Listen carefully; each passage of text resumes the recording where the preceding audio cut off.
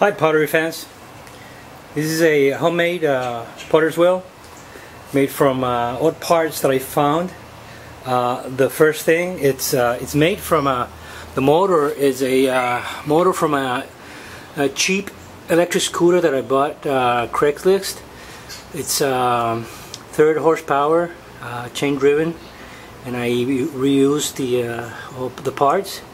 The power supply is an inexpensive $17 500 watt PC power supply that works perfectly. The splash guard is a oil pan from AutoZone. I then found out by just searching the pedals were very expensive, and building one would have been a lot of work.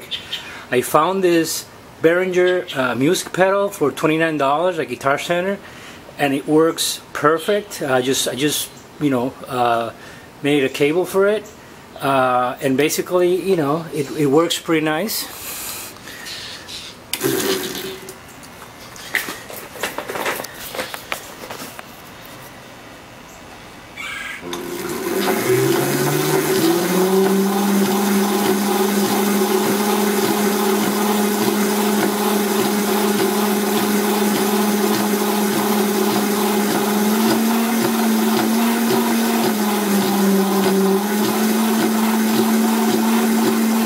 Has a maximum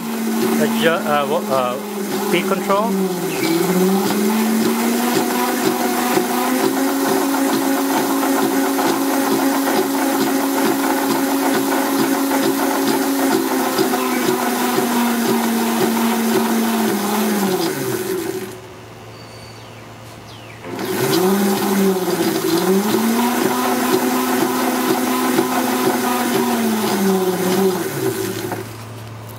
And on-off switch.